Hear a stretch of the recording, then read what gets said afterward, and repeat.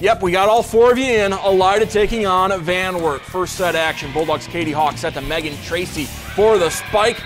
Bulldogs down by 3. More from the home team as Hawk sets to Summer Grog, the junior, with the big kill. Elida trailing Van Wert by 2. Cougars respond. Peyton Fleming the set to Landry Kuntz off the net cord. Point for Van Wert. They're leading 13-11. Cougars Fleming set to Mackenzie Collins. Spike off of the Elida defense. 15-13 Van Wert. Then the Cougars, Taylor Krebs, Grog in the corner. Elida within 1, but Van Wert would get the victory over Elida in 3, 25-23, 20, and 20.